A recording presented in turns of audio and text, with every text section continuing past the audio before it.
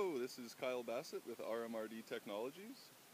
We're out here in beautiful Killbear Provincial Park doing some tests and experiments on printing off-grid and outdoors.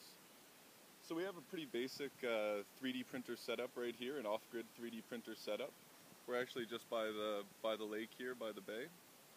So what we're running here, a little bit about our setup, just got a basic deep cycle battery, which is connected 12 volt to a inverter, a 450 watt power inverter, pretty basic power inverter there. And we're using that power supply to run a printer bot, simple metal 3D printer. So as you can see here, we're printing a part for a wind turbine.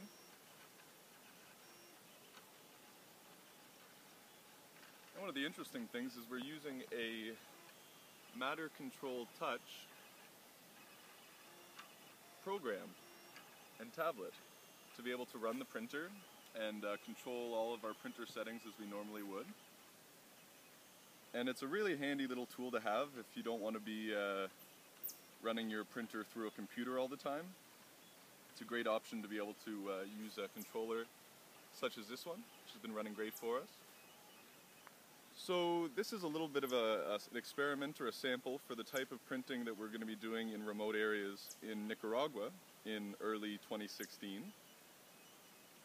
There, the idea being to use these printers to make wind turbine parts for areas where there's currently no electricity.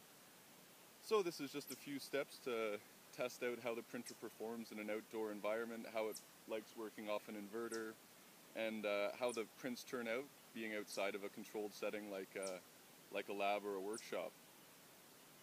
So with that, there we go, an off-grid 3D printer with a matter control touch. Thanks.